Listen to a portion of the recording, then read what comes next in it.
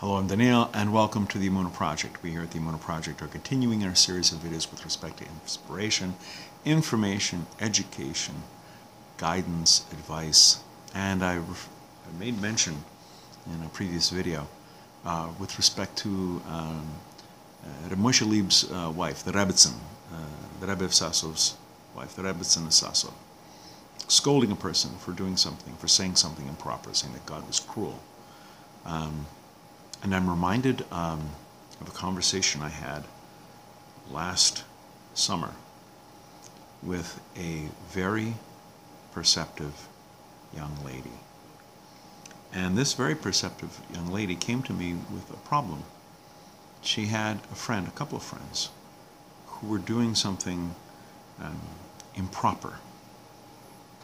And her temptation was to scold them and yell at them and tell them not to do this, and why are you acting like this? You're behaving badly. But she was mindful of the fact that that's probably not the best way to go about it. So she came to me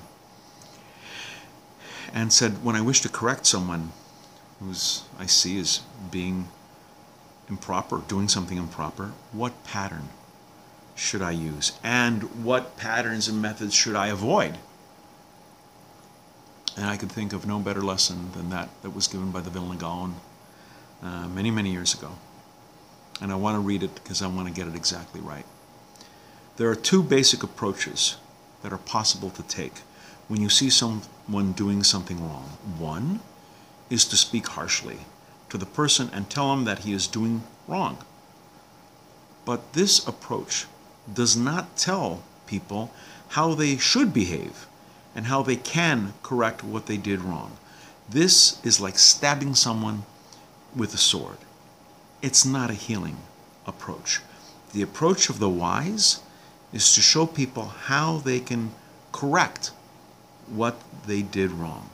This is a healing approach, and the only words that are said are those conducive to healing. And it was Rabbi Zelig Pliskin who said that these statements by the Vilna Gaon should be reviewed at least 101 times.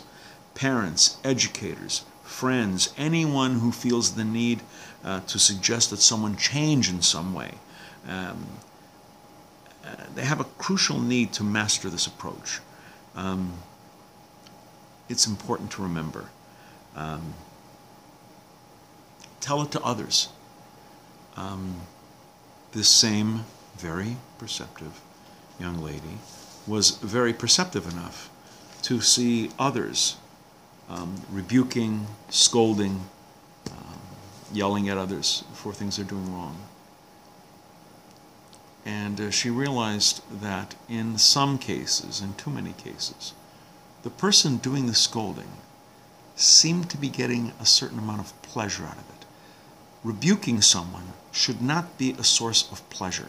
You're not supposed to get off on yelling at someone and saying that they're wrong. It's something you do regretfully, you do remorsefully. You just like you do it because they have to. You're trying to warn someone. You're trying to prevent a lifnei ivra, a stumbling block for the blind.